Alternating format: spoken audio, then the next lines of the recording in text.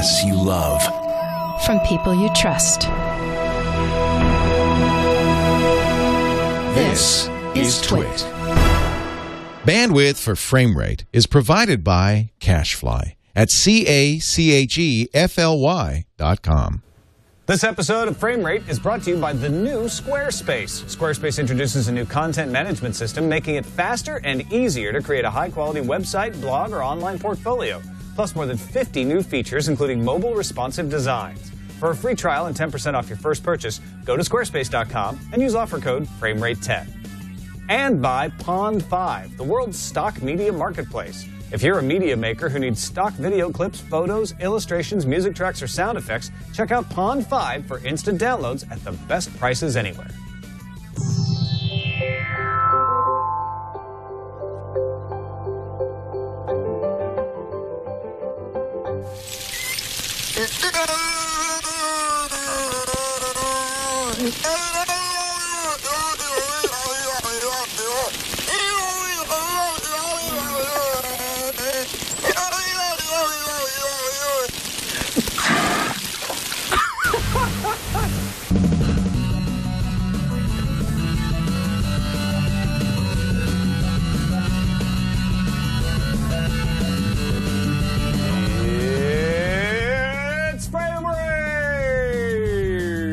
I didn't know if you're going to be able to sustain that. You started early. I was just like, I hope you brought a big breath in. Don't do that.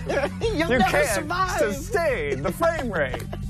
Welcome to Frame Rate episode 98. I'm Tom Barrett. Howdy, folks. I'm Brian Brushwood. And that was, you got to guess? You know. Well, but I mean, no. I'm speaking rhetorically. Okay, if I had a guess, to I our would guess that audio was Justin listening. Robert Young. That's it. That's my co-host on NSFW, Justin Robert Young, mimicking human speech. No, that was on IO9. This is our tribute to audio listeners. Yeah, audio listeners, Frame Rate, we very much appreciate you, but we know that our cold open videos at the start of every show often leave you cold because you can't see what's going on, and sometimes there's no real audio to make it clear. So to fix this, we gave a totally nonsensical sound effect that will do nothing but confuse you and leave you cold. But it was only audio. You weren't missing any video except the waveform on SoundCloud. That clearly was labeled that this was a beluga whale mimicking human speech. Somehow I think this is the worst tribute to audio listeners All we the audio possibly could have podcast done. listeners are like, thanks. Thanks a lot. Amazing. Let's start off with the big story. This just in, the big story. Of course, Frame Rate, for those of you who've made it this far and don't already know, is a show all about cord cutting and watching the video you want to watch, where you want to watch it, legally, whenever you want to watch it. Big deal for a lot of people in our audience was AMC disappearing from Dish because there was a lot of cord cutting encouragement going on. Was AMC not on Dish? Man, if only I'd known. If only they'd ran ads loudly every and commercial, very but- nastily Yeah. associated their brand with the giant screw dish movement. Well, guess what? As of yesterday, on Sunday, Dish Network fans suddenly found AMC back. Not all of the AMC family of networks are back yet. Sundance and some of the other channels aren't coming until November 1st. But AMC was back just in time for Walking Dead last night. Yeah, and they got a pretty penny too. $700 million paid out, and I guess the debate was Dish said that AMC was being babies, asking for too much money. AMC said, "Nuh-uh, you guys were just being jerks because you canceled." Was it Yeah, Boom? Cablevision, which used to own AMC, was suing Dish way back in 2008. It's still been going on over Voom. Voom was an HD satellite service that Dish bought, and then Dish got rid of a bunch of channels, breaching, at least Cablevision said, a 15-year contract to offer these channels to its customers. AMC, as part of this suit, was seeking $2.4 billion in damages. Wow. So the trial, which had been in New York State Supreme Court, was settled. And that's it. We don't actually know the terms of the settlement, or at least I haven't been able to find them. But the judge said, good news. It's all settled. The case can be dropped. We don't have to be here anymore. And so I'm sure we can expect AMC to run promos about how much they love Dish now. They're like, now available on Dish, our best friends, who we totally love. It's coincidence that they actually settled the other totally unrelated case and agreed that you know, $700 million doesn't seem like that much money to pay for AMC and Sundance and independent film channels. How big a deal was this? I mean, Dish is not exactly the biggest provider. I mean, was this a case where, I don't know, obviously we're totally on the outside, so all we could do is speculate wildly about what this actually means. You know, I don't think this ever threatened to cause any ripples throughout the rest of the market. I mean, I think it was easy for us to look at it and go, well, you know, if Dish can go it without AMC, this could break the market and bring down prices. And if AMC were to take and put all their shows direct online, it could start a movement of channels putting their stuff direct instead of going through Dish. But I think the industry wasn't worried because they knew this actually hinged on the Voom lawsuit. Right. And nobody was saying that, but the fact that as soon as they figured out the Voom lawsuit, however they figured it out, right, $700 million was suddenly a fine price to pay for AMC, means that that's all it was ever about. And this was a lot of legal manipulation, and nobody thought that there was ever going to be any other resolution than what we got. Man, I wish I didn't do any research, but I wonder what they were offering or getting offered from Dish for their service. I wonder how big a gap this $700 million is from what they were offering. But I think they wanted it free. Really? Dish was like, just give it to us. We'll pay. We'll pay to take it. Well, or you could pay us to take it off your hands. Tech TV had to pay to get carriage. Really? And that's not uncommon. Oh, that's right. Well, because you need to be in a certain number of homes out there in order to attract a certain level of, in order to even be counted on the Nielsen. That was one of the reasons Tech TV was being sold, was because they didn't have any other channels, so they couldn't get any leverage, and it was costing way too much to pay for carriage. And they did have some agreements where they got paid for carriage, but mostly they were just making all their money off ads and paying for carriage, and they needed a Sony or a Fox or a Comcast to come along and say, well, we'll package you in with other channels so that you can actually get carriage. Man, what a weird business. And instead, Comcast said, what we'll do to get you carriage is close you. I guess, and with that? It's time for another big story. Stop everything. It's another big story.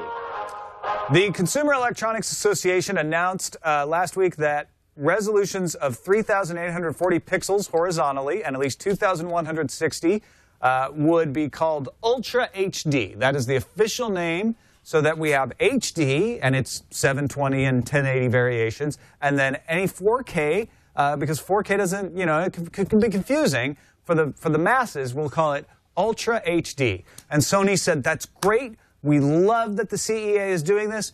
We're going to keep calling it 4K. This is the problem, right? When you want to name things, if you're going to try to own a name of something, the name has to offer some kind of tangible benefit to consumers to use instead of the numbers, you know, because take HD, right? The fact that HD, I could say it's an HD signal, and the first thing you're going to ask is like, well, 720p or 1080p, right? So it's like HD itself doesn't even mean anything. Now you're going to give us ultra high definitions, and of course, you know, they say that it has to be a range of at least this many pixels, at least that many pixels. First thing you're going to say is like, well, is it 4K or is it 8K? Yeah, and I actually read an email from somebody, I think it was to TNT, saying, I hate this because of what you're saying. With HD, it's like I have to ask, well, which HD? Is it HD 1080? Is it HD 720? What are we talking about here? And with 4K, the nice thing is, you know it's 4K. Yes, it is exactly 4K what pixels. It is. Yes, exactly. And it's kind of like 4G and 4G LTE. I think what Sony's saying is like, hey, Ultra HD is going to get watered down. It's going to become meaningless. And so we're going to keep calling ours 4K because our TVs will actually be 4K. Now,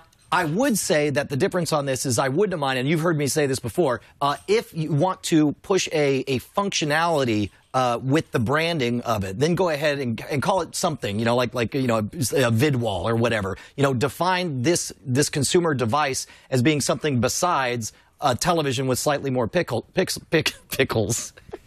I hope it doesn't get involved in pickles either, because that would be absurd.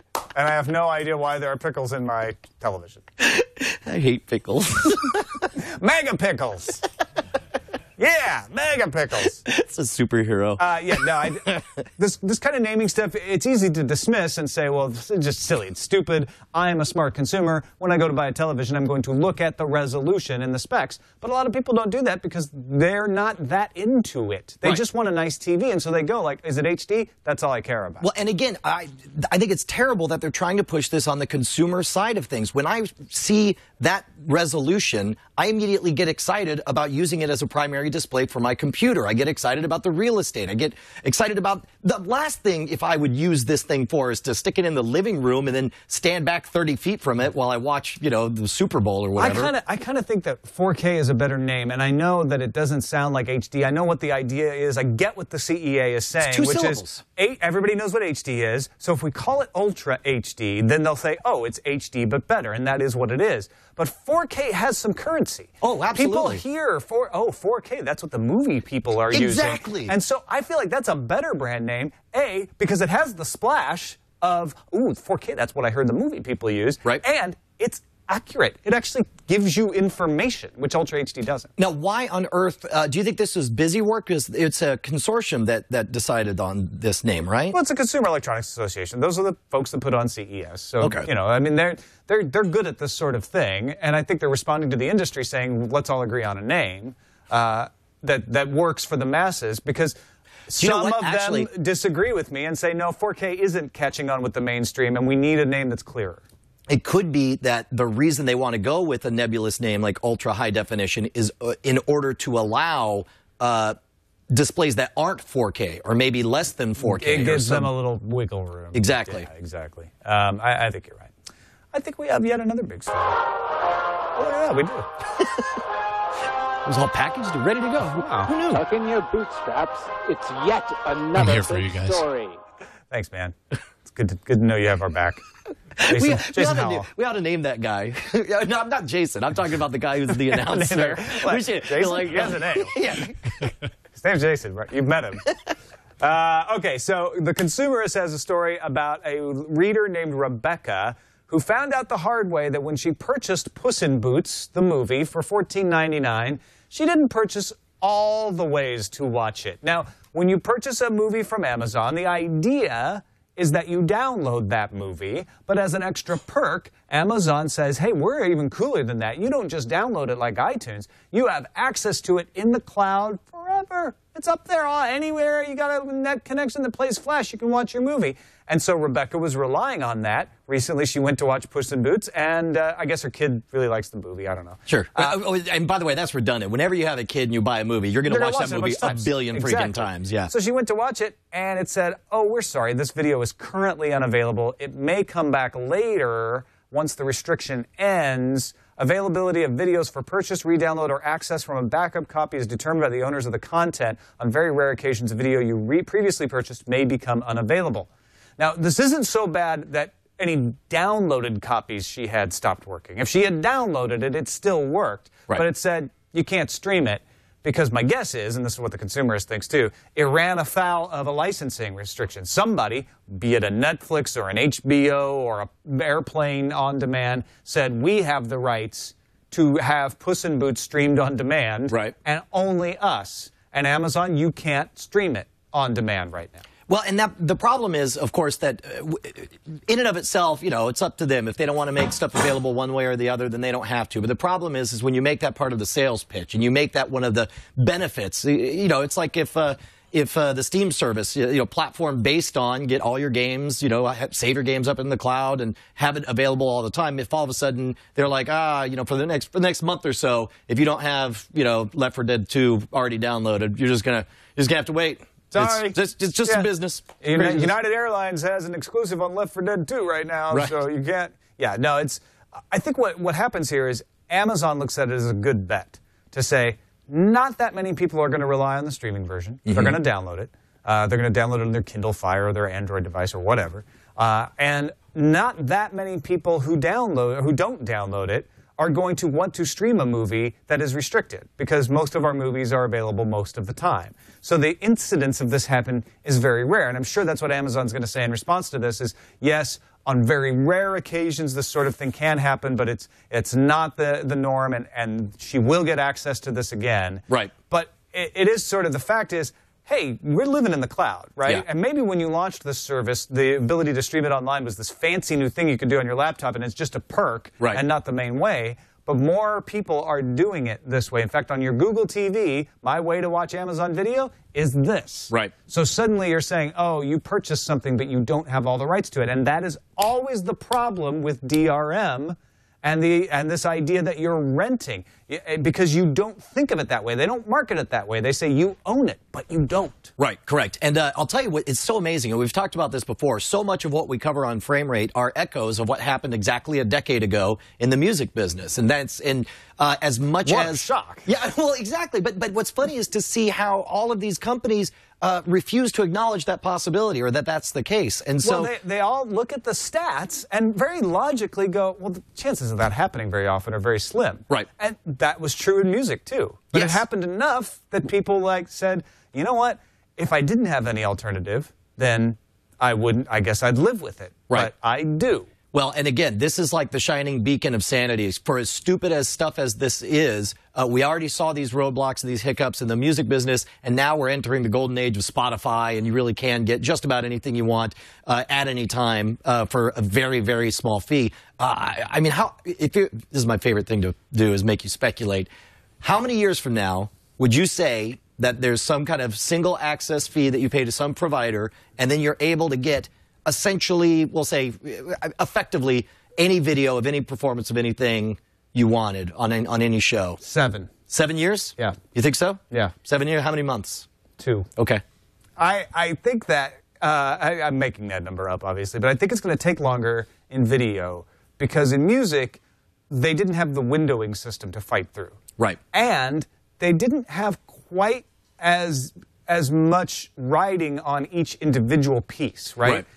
So if somebody buys a song, they buy it for 99 cents. They listen to it over and over and over again. Right, So, correct. so they want that ability. They run up against those restrictions faster, right? What's happening here is somebody has bought a kids movie, and kids want to watch movies over and over again, so they're running into the DRM restriction, just like music ran into it. It's going to take longer because people don't watch video as often, and because each piece of video is worth more. Right. It's going to take longer for A, the restrictions to get run up against by the consumers, and the consumers starting to have a backlash, and B, the video industry to actually be willing to compromise because so much more is riding on each piece. Right. Then they're like, well, it's only 99 cents a piece anyway, so if we give a Spotify $25 a month, I guess it washes out. What would be a fair price for a video version of Spotify? What would you pay?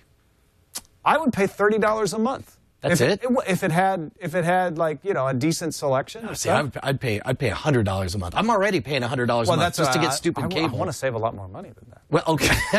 All right. I just want the convenience. You know, it's funny because you went from like, what am I paying for cable, and I'll come down a little bit. Yeah. I went from, what am I paying for Netflix, and I'll go way up. Yeah. Yeah, interesting. So I went like, oh, at $8 a month? Well, if you give me everything, I'll pay 5 times that. 5 whole times. Yeah. No, that's true. So maybe 70? 50? Yes. 50? Yeah, sold. Done.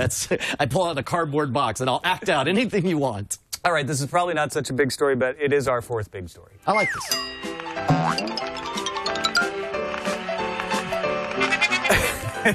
I just wanted to mention this guest article on All Things D called A New Era in Television by Daniel Leff. He's a venture partner at GlobeSpan Capital Partners.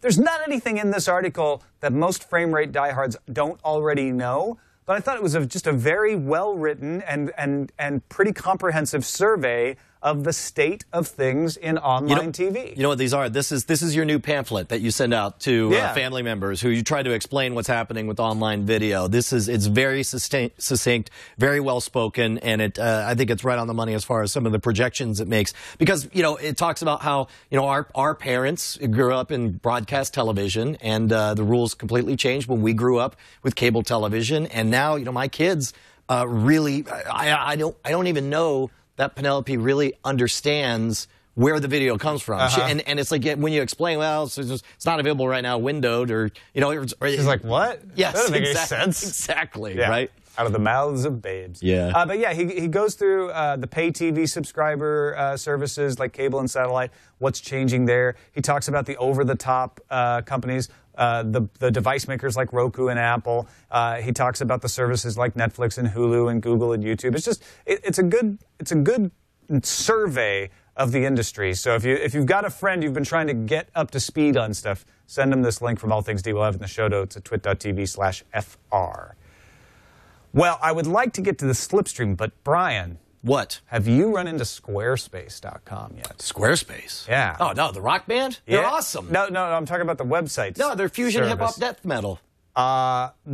No. Yeah, they cover hip to be square. It's it's great. No, Squarespace is the faster and easy way to create a high-quality website, blog, or online portfolio. Well, I think they probably have a website. I mean, most successful. Well, they probably created it on Squarespace.com. I don't know. See, these guys, they're not very tech savvy. They would know an H from a T from an L. No, that's probably, I think they probably did it on Squarespace if they even exist, because Squarespace is the easy way. You don't have to know any code. You can take advantage of HTML5 and CSS3 and JavaScript and JSON, but you don't have to know anything about it. It's all what you see is what you get. It's so easy, like idiot musicians are able to work with it. And I'm not calling musicians idiots. I am. When I say this, but yes. What about magicians? Can magicians use it? Even magicians can use Squarespace and make a beautiful website. That's Even amazing. Authors, writers, they don't know anything about what things look like. It's all in their heads. All they know is words. That's all they need to know. Is this one of those like systems where it's like it only really works on one kind of browser, and then like the website won't load? It looks weird when it's on a mobile device? No, actually, that's the brilliance of the new Squarespace. It resizes your images and resizes all the customized templates so that everything looks perfect, no matter what size of screen somebody's looking at. They charge you every time you make a change or something, right? No. Once you pay your monthly amount, it's in fact there's $16 a month. It's got to be $1 billion. What? $16 a month for unlimited. Unlimited? Unlimited. The only way they could possibly do that is to have like, such weak servers that as soon as 5 people try to load the page at once, it goes down. No, that's the whole point, is unlike trying to do it yourself, you don't run into that because it's fast, it's reliable, and they have 24/7 support. Oh my gosh. Here's the thing. I'm going to give you 10% off for trying it. What? Yeah. That's amazing. All you got to do is visit squarespace.com, 10% off your first payment. Whether you pay monthly, you get 10% off the first month. If you pay yearly, you get 10% off the first year. They give you a free domain name if you sign up for a year. Use this code, Brian, remember this code? Yes. FrameRate10. FrameRate 10? Right. What a coincidence. That's the name of our show. And the number of the month. I know, FrameRate 10. Squarespace.com, we thank them for their support of of FrameRate. Of technology in general. I'm doing that on purpose now. Oh, sure you are. Everyone, the chat room's all going, drink. Drink. Time for the slipstream. Hulu Plus is coming to Windows 8, and Windows 8 is coming Friday, October 26th. So you excited about the Windows 8? Tiled version of Hulu. I am excited about Windows 8. I'm nervous. I like my start button. But yeah, I think it's cool. I can't wait to try it out and see if my concerns will be alleviated, because a lot of people who've been living in the beta say, after you use it for a month, it's like you've been using it all your life. That's awesome. Yeah. Okay, and so they now, when it says it's more tilified, do you think that's marching orders from Windows saying everything must be tiles, or do you think it's a case where Hulu wants to steal some of that heat? I think what Hulu says is, look, we want to look good in the tile interface, and we want to look good on tablets. We want people watching us on tablets that run Windows 8, so we're going to make a version that does snap view, one-touch access to shows from the start screen, works within the system. We don't want a person to have an excuse not to use Hulu, and I think that's smart. Yeah, fair enough. Second screen you can't not watch is the title of this article.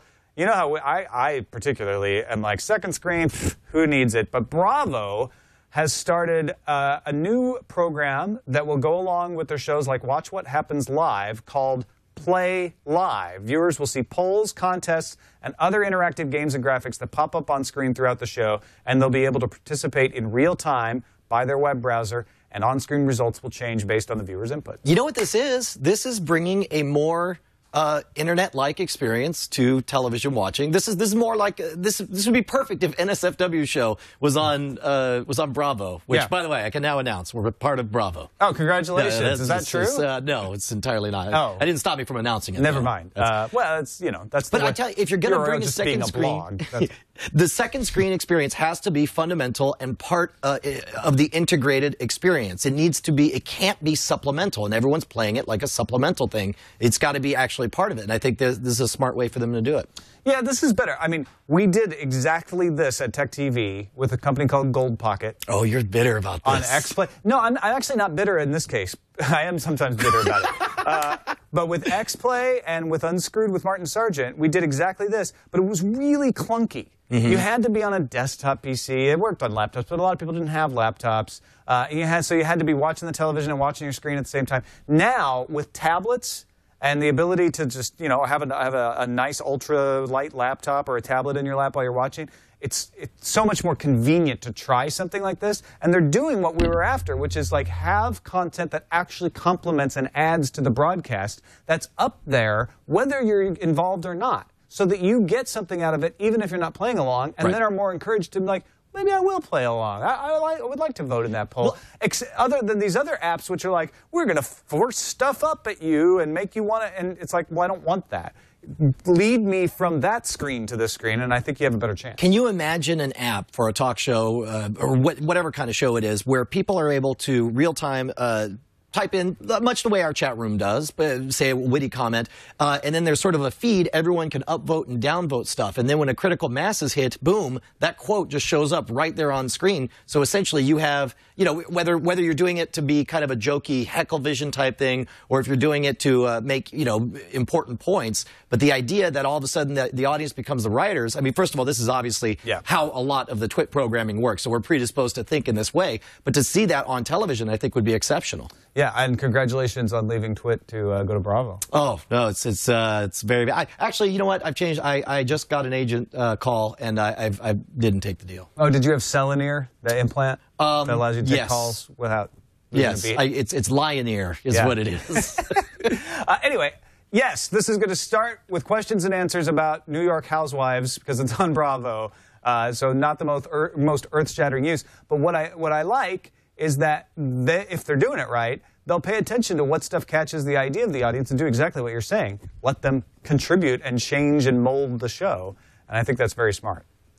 YouTube letting nonprofits draw your interest without telethons. I read this article 3 times and couldn't make heads or tails about it, and I ended up just deciding that I guess it's what the picture shows. You're looking at a picture, there's some kind of nonprofit thing. Scroll up there. Okay. So what it does is instead of interrupting you with like, we'll get back to this episode of Upstairs Downstairs, but we want to tell you about our pledge drive, you're going to just put an overlay on there and say, hey, you know what?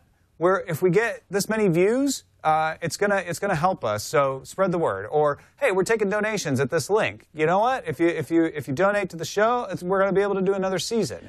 It's a way of kind of saying, hey, help this charity out without interrupting the programming. So it's just a banner ad. It's just a banner ad that says, please let other people watch this more. It's a more interactive banner ad, but yeah. It's a rising thermometer of number of people. Charities can get more donations and YouTube views, and you have to be a charity. I have to be a cherry and a pickle. You have to be a pickle cherry. You can't have your ultra-high pickles. Or a cherry pickle. Without cherries. You can't cherry pick which videos. Your pickles. Let me on. No, I think yes, it's a banner ad that's like well designed for charities. Okay. Yeah. All right. Aereo streaming service adding support for major web browsers. Those just a mention, but if you're in New York City and you're taking advantage of Aereo, you were probably waiting for it to move beyond Apple TV and Roku, and now it has. You can actually use it in all the major browsers. Now, are we still convinced that Aereo is gonna? I guess they're still hashing it out in the legal system right now. So they're doing but fine meanwhile, right they're now. making money. Yeah. Ultraviolet, Hollywood's attempt to tie physical media to movie downloads. It's an article on the Register. Has 5 million members, but it can't get people to sign off on the format, the universal format. This is the common file format. It's known as CFF. And they want that to become the universal format for video, which, great, we want that. We want a universal format. We want the MP3 of video. So yes. So when you get a video, it's going to play everywhere. They're not getting people to sign off on this because everybody wants a little bit of a different spin.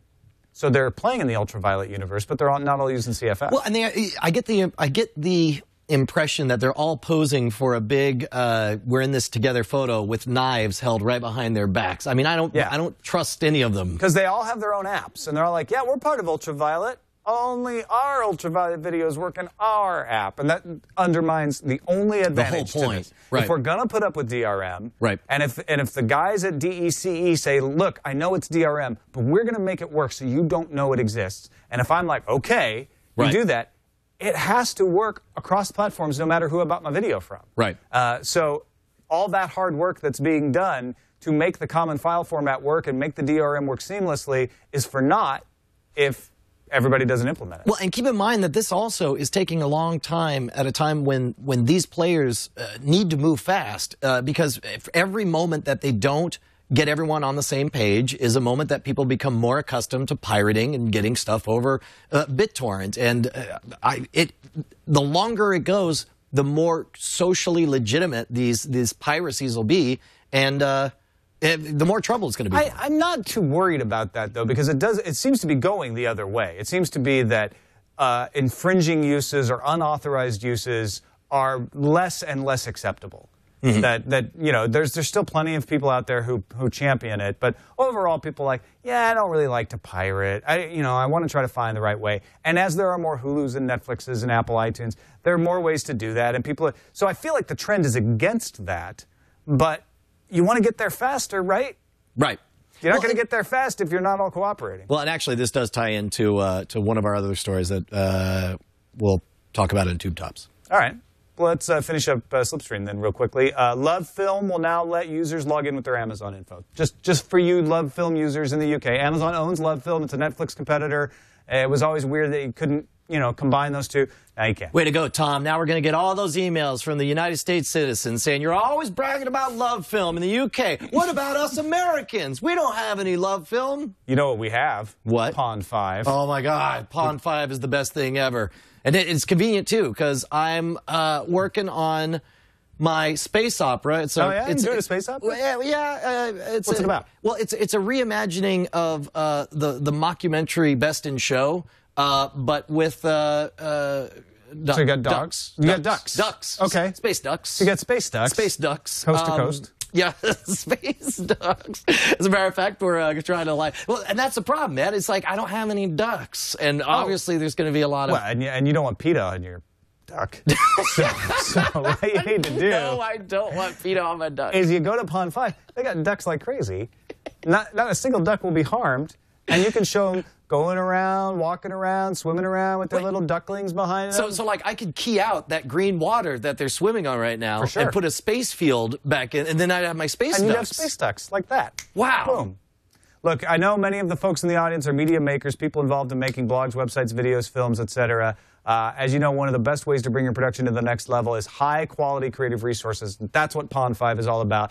I know this because my wife uses Pond 5 all the time in her job. What? When she's producing video, they need some stock video, and it's like, well, we can't just go to the internet and pull it off because she works for a big company, and they might get a takedown, they might get noticed, somebody might go after them. So they go to Pond 5, and you get royalty-free stock images. You pay for it. You can use it in almost any legal place that you want. Photos, vector illustrations, music tracks, sound effects, motion graphics, ducks. Oh, listen, space.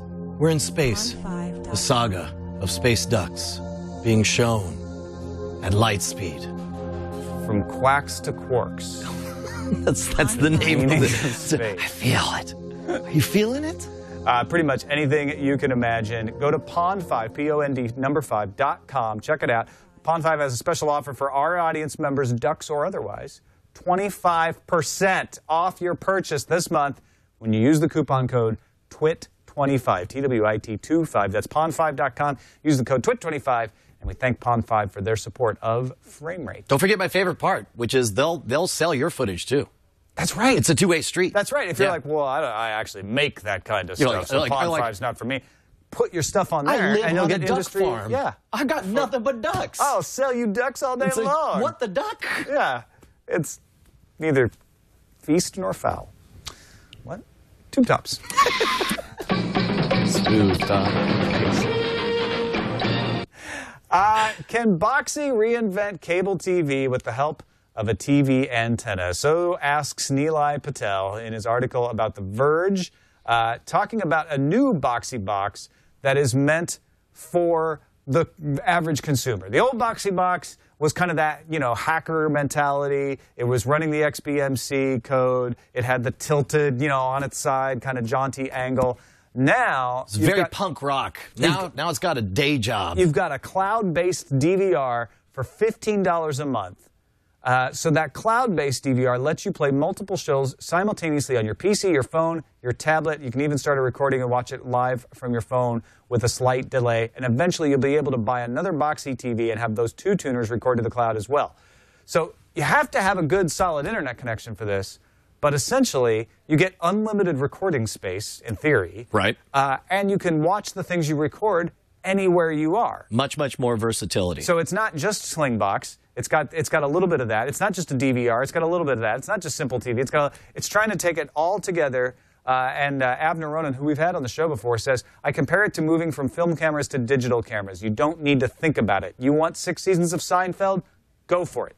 The vagaries of copyright law mean that Boxy has to upload and store an individual copy of each show to the cloud for each user, but Avner's not worried about that. He says the cost of storage is going down all the time. So this is weird. It's I think this is a smart play on their device, because what they've done is they've taken a device that had a reputation for being something useful for pirates to be able to watch obscure file formats that they grab off of BitTorrent, and instead they're going.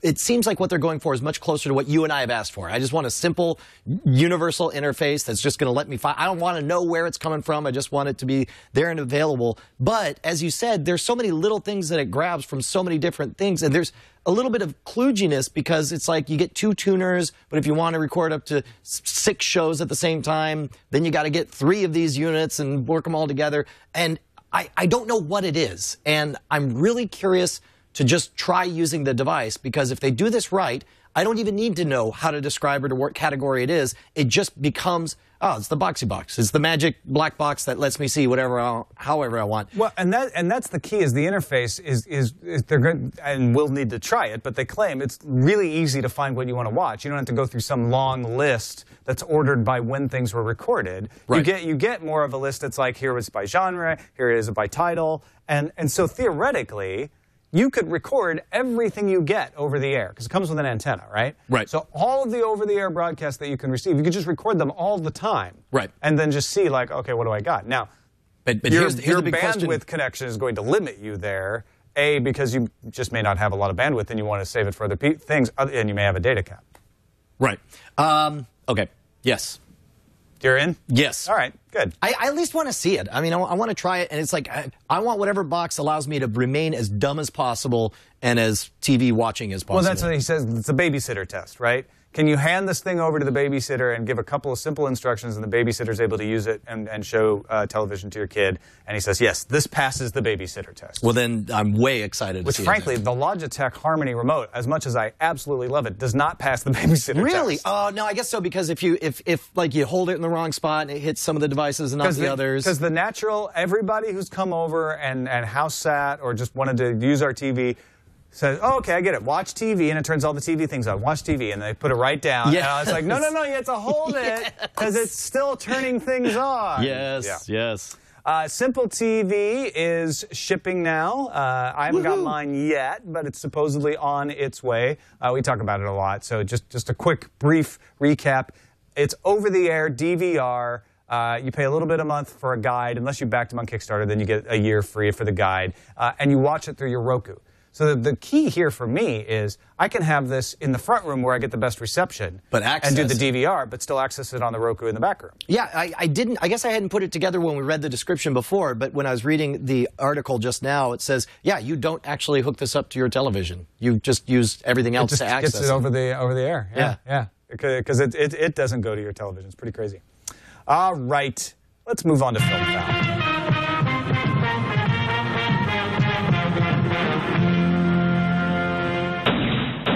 I feel like we've done this story maybe a dozen times. Never gets old, Tom. But major network does cool thing on TV, can't post video later because rights are different on the internet than they are on the air. Yeah, and then on top of that, the fact that everyone else is, like, this thing is still a viral hit. This sketch is being seen left and right. Wait, no, that can't be possible because NBC can't legally post it, so no one can watch it. Well, and that's the weird, like, double standard, because I'm betting that it's up on YouTube right now, and I bet that there's banner ads to the left, the right, and all around it. What we're talking about, Saturday Night Live did a sketch on Pandora, which apparently is hilarious. I haven't watched it. I haven't watched it either. But Pandora is a hilarious service. As part of the Pandora sketch, it was an intern was singing the songs people were requesting because Pandora's service was down. Right.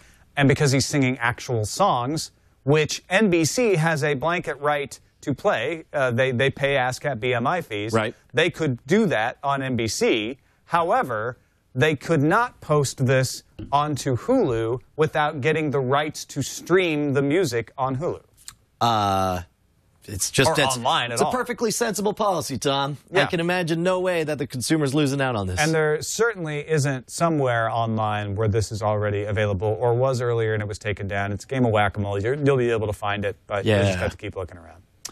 Marvel unveiled the Iron Man 3 teaser trailer. Yeah, no, okay, I'm just utterly fascinated by this new event. This is it's a trailer for a trailer, which is so weird. It's all of 17 seconds long. Oh, so we can we? Yeah, go ahead and run it. Keep it small though, because you know when we give them free publicity, we don't want them to get mad and take it down. Yeah.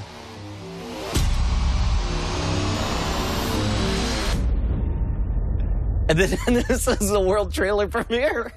So they're saying this Tuesday, go to apple.com/trailers to see the trailer that has some of the things in this trailer in it. That's exactly right. That's exactly right. Sorry. And okay, now I don't know which is weirder, that like this whole phenomenon of a trailer for a trailer, or the fact that I still get excited about trailers for trailers. Yeah, it's all advertising too.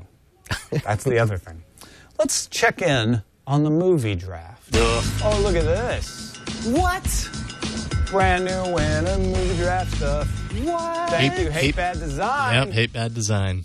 That looks That- amazing. Crazy good. That was awesome. I know. All right. I wish that the draft was going as awesome for me. Oh, okay. Well, I mean, first of all, I don't know if you can hear the cackling sounds of Father Robert Balacer in the background, who's leading the way right now. What is his? you're out of juice, What is Father his Robert. amount? You got nothing. You're sitting on 147 million, and that's 147. What do you got? What do you got left? You got Django Unchained and the guilt trip.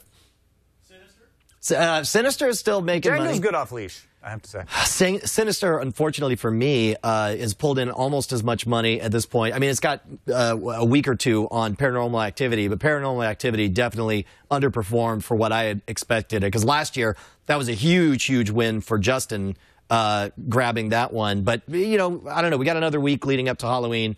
Maybe Paranormal Activity. Father Robert's got Silent Hill, too. Yeah. And, I don't know. I'll tell you what. And Hotel Transylvania is getting, he pointed out to me today, Hotel Transylvania getting another boost. Bump for Halloween. Oh, you jerk. Okay, so here's where I'm at right now. First of all, congratulations, Tom. You definitely are going to win the movie draft. You said that you said this past summer, and I got trounced by freaking Justin Robert Young, and the whole time I thought I was going to get beat by Sarah Lane. Yeah, wow. Sarah Lane did not come through last time during the summer. But for me, it's all up to Cloud Atlas, because Looper and Paranormal Activity 4 neither of them did as well. I knew they were wild cards, but they didn't break out.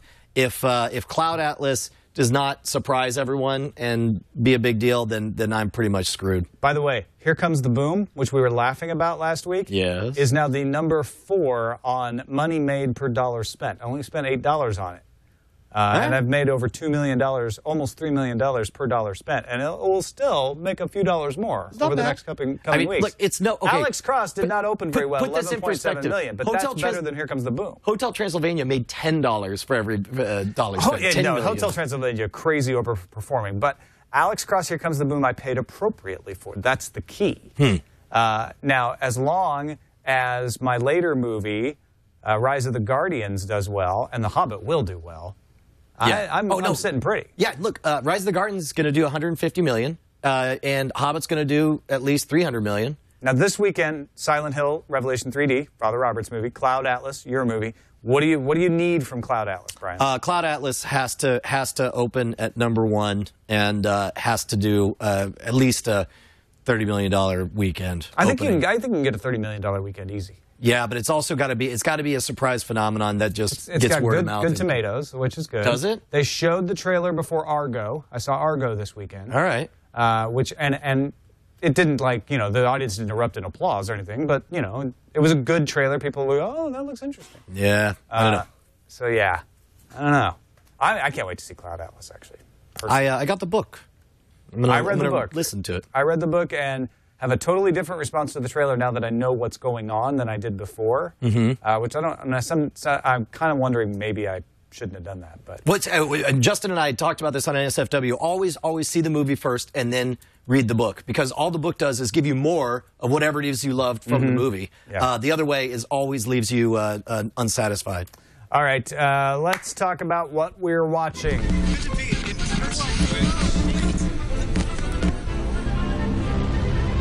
What we're watching. I got to figure out a different way to intro it, because if I'm going to say what we're watching in the graphic, then it's just repetitive. Yeah. Well, the things we are looking at, and then it'll say what we're watching. What's coming up next, Jason? And then what we're watching. Sure. We can pretend like we don't know what's Let's talk about next. the photons that hit our eyes this week. What we're watching. You want to go first? Oh, okay, yes. First of all, we're going to talk Walking Dead, I assume, right? We will do a spoiler zone on Walking Dead. Okay, so spoiler zone, expect that. And Jason, go ahead, and I put a link there in the doc for you. I got an email from Alexis, I forget how to pronounce the last name, Ayala, Alexis Ayala. You might remember I talked about his Kickstarter for a series called The Uncanny Valley, which I'm really digging. I enjoyed this one, too. He does a whole thing about why we like to scare ourselves and why zombies in particular seem to be so enduring, and where it came from, because they don't even call them zombies in the original Night of the Living Dead. They call them ghouls, but something about zombies just resonates with people, and some good interviews. It reminds me a lot of kind of like Radiolab, but with visual medium. It's well shot and nice, tight, small stories told, and he deserves a lot more views. So check it out, The Uncanny Valley. That looks great. And I'm also one of those people who fascinated with zombies, like everybody else. Awesome. I saw Argo, as I just mentioned. Now, what is that one about? I don't even know. It is the story of a CIA operation to extract 6 U.S. diplomatic personnel from Tehran during the hostage crisis. They were not being held in the embassy. They weren't part of the hostages. The Iranians didn't know they were there. They were hiding out in the Canadian embassy. This is Ben Affleck's movie. So Ben Affleck plays the CIA agent who goes there under the cover of wanting to shoot a movie. He says, I'm a Canadian movie producer and I want to shoot a movie in Tehran. And he's able to smuggle them out of the country. And this is based on a true story? Yeah, it's a true story. You're allowed to spoil on those. On a true story, really? Yeah. Soylent Green is a true story. It's People. Okay, that's a real spoil. It's based on a true story, and they definitely stray from the truth of the story here and there for dramatic effect. The police are chasing the plane down the runway at the very end. That didn't happen at all. Right. But mostly, the story is true, and these 6 people were in the Canadian embassy. They were hiding out, and they did pretend to be a movie company producing a movie called Argo, which is named after the joke, knock, knock. Who's there? Argo. Argo who? Argo, F yourself. What? Really? It sounds better in the original pun when you can actually say the word. But yeah, and they say it in the movie like 3 or 4 times. So it's well shot, well constructed, great story. Even though you know what's happening. I mean, at one point, Eileen and I look at each other like, they do make it out, right? Like, it's that good at the tension. Oh, that's great. So directed by Ben Affleck as well. Directed and starring Ben Affleck. And you totally forget he's Ben Affleck. Yeah. Like, you don't sit there going like, here's Ben Affleck with a mustache on. Right. Like, he is Ben Affleck, obviously, but he does a good job in the acting. Well, and I've heard that they do a good job of setting it as a period piece, but not, blast up, telephone. I should. Do you need to take that? I'll turn this off. At least I have the loudest, your phone's ringing. most annoying ring possible. You were saying? I'm ready to move on to feedback. Mendez? You got other stuff you're watching, though. Yeah, I'm still watching Fringe, and I think it was John David or somebody on Twitter was calling me out for watching Downton Abbey over VPN, and he's like, come on, it's like a fake ID. And I think when you talk about your ethical situations, this is an ethical situation because there's no law against it. Wait, we talked about this with Sherlock. Right. Yeah. There's no law against it, and it's actually, I'm watching commercials, so I'm generating revenue. Wait. First of all, like, where are you watching it? On itv.com. Okay, because we decided Sherlock is on the BBC. Exactly. Totally different situation. Right? Which is me mooching off of their access fees. So, and ITV actually gets a little money from the access fees, so that complicates matters. Right. But they're a commercial organization. They play commercials in the stream. Those commercials count. Yep. So you're generating revenue. And if I wait and watch it on PBS, You will not be watching. I will not be generating revenue. Arguably, I'll be generating ratings for PBS, which they can use to justify their existence. But that's much more indirect. Such a mess. So here's your ethical dilemma. Okay. If you do this and you send money to PBS as a donation. That's way weird. That's way weird because then you're not even using PBS. I mean, I guess ethically you're saying, look, PBS, I know I undermined your ratings maybe a little bit, so I'm going to make you whole. See, that's kind of like the equivalent of going and seeing a concert and buying, pay. It's like, well, I pirated your album and I loved it so much. But you're not that now pirating. Yeah. I use VPN for security reasons. Sure. On Wi-Fi. Yeah. It also has the side effect that if you're logged into a particular server, certain things stream that wouldn't stream otherwise. That's true. The problem is that geolocation isn't perfect on the internet. Yes. You can't really tell where somebody is. Right. And so they're pretending also, you can. Like, I mean, I guess really, I mean, what can the content provider do outside of say, put some kind of disclaimer that says, if you're not actually in the UK, you shouldn't be watching this, or we would prefer you not to watch this. On the BBC, they do that. Okay. If you try to watch a BBC clip, it will say you need to have paid your license fees and be a resident of the United Kingdom to watch this video. Okay. But they don't say that on ITV. But is it illegal? It's not illegal. It's probably illegal with the BBC. I don't think it's illegal with ITV. But how can you make something illegal? Like, are your eyes committing a crime by looking at something? How is it illegal to watch a television in the UK without having paid your television license fee? Well, it's still illegal. Go over to a friend's house, or you stand outside a. If you have a television in your house, and you're watching it, and you haven't paid your fee, you're breaking the law. Okay, wait. So are you allowed the to not pay your fee and then just promise that you're not going to watch television? Yes. Can you have it? It's just weird. It's so weird. Although, basically, if you have a television in your house, they're like, you got it. Yeah, sure. Yeah. But then, like, do you need to? Let's say you go to your friend's house every Thursday night. Is it illegal? No, as long as somebody's paid the fee on the television. On the television. Okay, so it's like per seat licensing versus. I'm probably getting some of this wrong, so the UK listeners will write in and correct me. But set fire to this whole stupid industry. I know. Just destroy it. But nuke it from orbit. It is one of those things where, like, he was calling me out. He's like, "Look, you're always trying to do the right thing and promote legal options," and I'm like, "Yeah, I am." And in this case, I don't think I'm breaking the law. Am I circumventing the intention of the commercial entity? Yes. Yeah. But and what is the harm of that? I don't know. So yeah, maybe I should stop doing it. No. But it's not against the law. And by stop doing it, you mean stop talking about it on Frame Rate. Yeah, exactly. Let's move on to feedback. Now it's time for feedback with Brian and Tom on Frame Rate. Oh, yeah. A lot of people chiming in on our flippant attitude about ClearQualm, and the more of these stories that we see, kind of the echoes of what the Boxy. I think you and I took the fact that, and of course, the story is that now they can encrypt the ClearQualm for basic cable, but I think you and I both saw the part that says, but don't worry, like Boxy's still able to work around it, and we assumed that meant that, okay, there's some kind of framework that people are going to be able to work around, and it'll still effectively be open source to stimulate devices and experiments like Boxy. But we got a lot of interesting feedback from the viewers who disagreed, and one of them sent it by audio. This is from CJ on the ClearQualm. You should be upset that Cablevision is killing ClearCam. This is part of the dirty deal that Boxy was fighting against, which resulted in cable cards sticking around, with the promise of a possible new ham-fisted half measure of ETDA. The FCC declined to place FRAND-style obligations, insisting on good faith. Now, cable card sucks. The industry's past behavior has warranted anything but good faith. So you're saying to me, settle for cable card. Hold my breath for the industry that hamstrung cable card in the first place to provide me with a viable alternative? Thanks. I'll probably be dead, enjoying Frame Rate from the afterlife. Thank you, Ghost of CJ.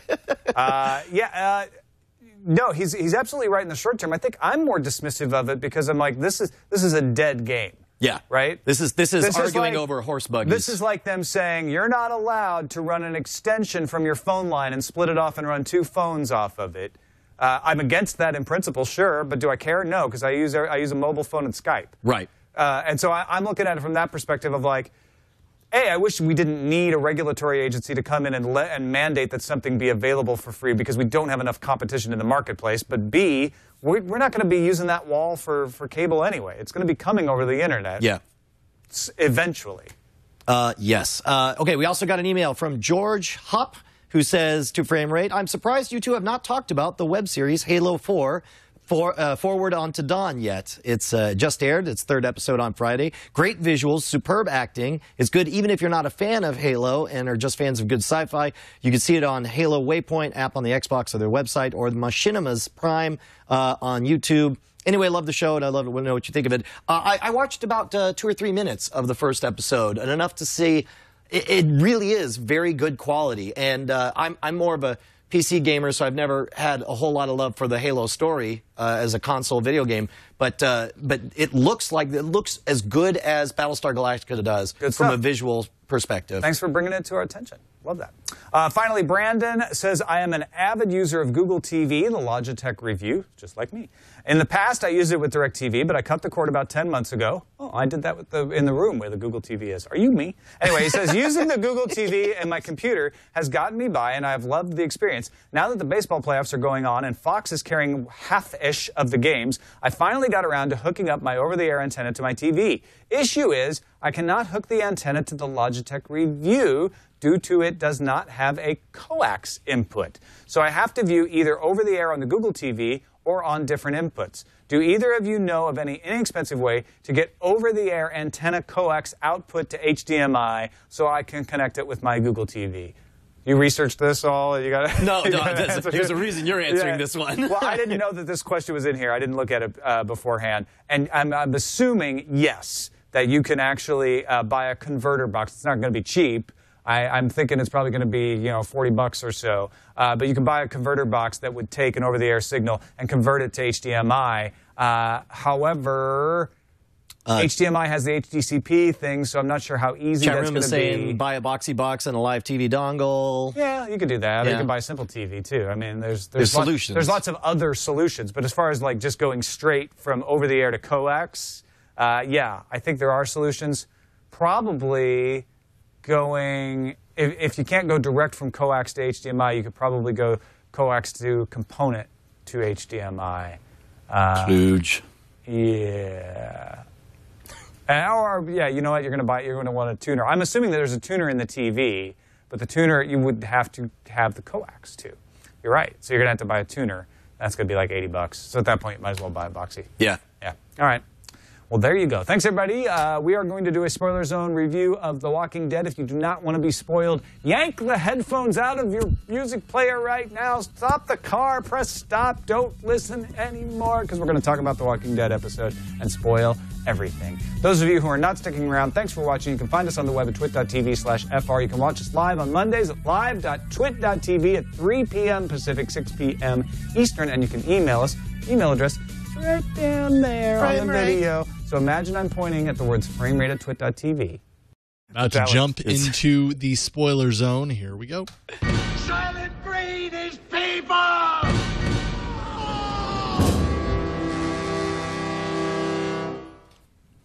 Wow. And wow. And wow. And wow. Yes. Okay, so a few things to say. I mean, more than anything, these past 2 episodes, it felt like the comic book. It felt like the heart of everything I loved about the comic book. It's like they're going back in time. I am as excited about the 3rd season as I ever was for the 1st season. I cannot believe they won me back after how annoyed I was with that whole 2nd season. Who got beat up in the writer's room? I don't know. And what like Newt Rockney like speech was given to say, listen, you guys, enough farting around at a house. Yes. This next season, we're going to kill zombies. Yes. And people are going to die. And there's going to be guns pointed at people and unexpected killings, because that's what makes this show interesting. Yes. We already are good at the character development. We're already good at the relationship tension. Don't pour more into that. Give me zombie deaths. There was definitely a slow clap at the end of it, too. Oh, my God, yes. Yes. It was... giving him the standing belly clap.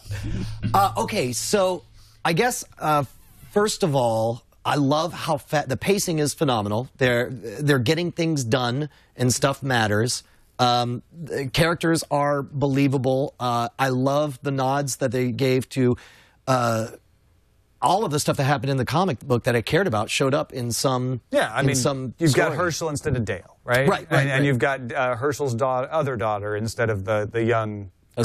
Sophia. Right. And they're not one-for-one replacements, but the overall dynamic seems to be about the same. Well, and it seems also like they're taking threads of, I mean, they're so much more harder. The fact that they were able to jump, like 6 months in the future, and they're able to just convey that they're able to make these brutal decisions. And you know what's really smart about that is we're fans who are like, okay, season 2 is really hard to get through. You got to help me out here.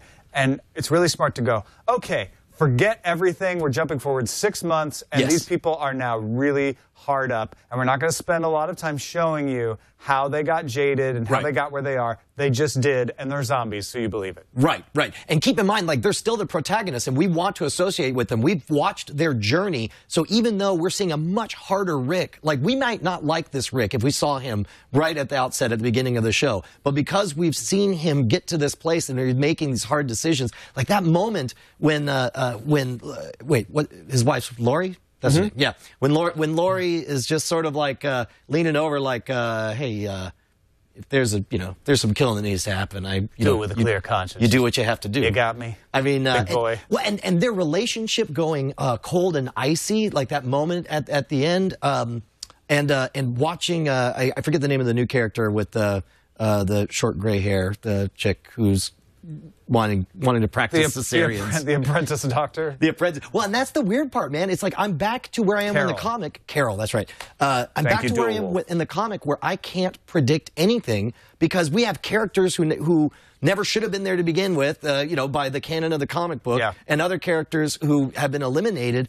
It's just great. I mean, I'm so thrilled. In fact, I would say if you've never seen The Walking Dead, you could probably jump right in with right here at season 3. I would watch the pilot to get the backstory and then jump right to season 3. I think I would prescribe the exact same thing. Yeah. Who do you think's in the bushes? Is it Michonne? I don't know. I didn't even think about that. Is there somebody watching? Well, I don't think it is Michonne because Michonne and Andrea are over in, and it looks like next week's episode. Next week they're going to be with the governor. Yeah. And I'll bet that we don't see any of our camp. Because we didn't see any of them this time. Exactly. Yeah. And I think that'll be fun. We'll see this alternate. I love watching these brewing factions and this. Well, you know what? This whole episode. They do this in Lost a couple times. This whole episode took place without seeing Michonne or the governor or that area at all. And ended up at a certain place that had something peeking through the bushes watching her practice surgery. My guess is this next episode is taking place over that exact same time period, but it's telling Michonne and Andrea's story, and it ends up with us seeing who's peeking through from the bushes, and it may be somebody from the governor's camp. That's interesting. I would have thought it would be starting with the report. I just assumed it was some sentry from their camp. Like now, like the big news will be some scout comes back. But there's a line in the preview that says, tell me where they are and I'll help you, which implies that he doesn't know where they are. Okay. But that sentry might not have got back yet. Who knows? Yeah, I don't know. Merle? Could it be Merle? What's that? Rooker's character? Oh, what? Yeah. Yeah, because he was teased in the trailer for next week. At the very end, you see him for a split second. Michael effing Rooker. It's going to be awesome to have him back. Well, he's going to be back. Maybe he's in the bushes. So tell me, did you? I assume you watched it DVR'd after the fact, or did you watch it live? No, because I was watching the baseball game, so we watched it afterwards. Okay, so it is astonishing to me to see how hard AMC is working to trick me into watching commercials, because I watched it DVR'd and I had no reason to stay up as late as I did because I had a flight in less than 4 hours that I had to get to, but I stayed up that extra hour and I found myself like 3 times on 3 commercial breaks letting the commercials go. It's almost as though they're programming their commercials to have visual engaging pops in the first 10 seconds of the first one, like it's a lead-in, like the first commercial's got to be good enough to suck you in, and then you end up maybe watching another 2, and then you realize, I'm watching commercials, and then you jump ahead. Yeah. But they also did something way different. They're also doing this, giving you 3 different code words throughout the commercial breaks for you to even apply for the contest. Doesn't work on me, but I'm sure it works on some people. Yeah, it doesn't work on me either. But you know, it did work on me that I thought was fascinating. As you bleep through, there's all of a sudden like 10 seconds of just a title card that says Gale and Hurd, blah, blah, blah, and it was all trivia. It was a full screen, showed for far too short of an amount of time for anyone to actually read. It was all this behind-the-scenes trivia talking about one of the people working on the show. And so by seeing it, it was clearly there. I didn't see that at all. To get you to go back and pause and read it. We were fast-forwarding. Yeah, we weren't skipping. We were fast-forwarding. It was so short that didn't work very well. that you might have missed it. But I couldn't believe it. Tell me something in the chat room. I didn't make this up, did I? Did anyone else see it? No, I believe it was there. Or I was wondering if it was covered by a local avail. I was watching it on Were you watching it on DirecTV? No, I was watching it on Time Warner. On Time Warner, so maybe it's a little different in the breaks. We'll see if we can find it. But it was really interesting. Interesting. Yeah, they hit on all cylinders. Well done, Walking Dead. What did you just say? I said they are hitting on all cylinders. Oh, that's a car metaphor, isn't it? Got it. Gotcha. Is it? It's a car metaphor? Yeah, the cylinders like in a I just thought it was like mathematics, like geometry. Just okay, good old basic solids. They were measuring a cylindrical volume. Accurately. It was pi r squared times length of the cylinder, man. Yeah. It was amazing. Over and over. Wow, they're accurate. They're metaphors. Nobody's backing up my claim about this thing. I believe you that it was there. I just didn't notice it. Well, is that it for our spoilers? I think it is. Thank you, everybody, for watching. We'll see you next time on Frame Rate. I love you. Bye-bye. Miss you. Drive safely. Kiss. No, you hang up first. Okay, fine.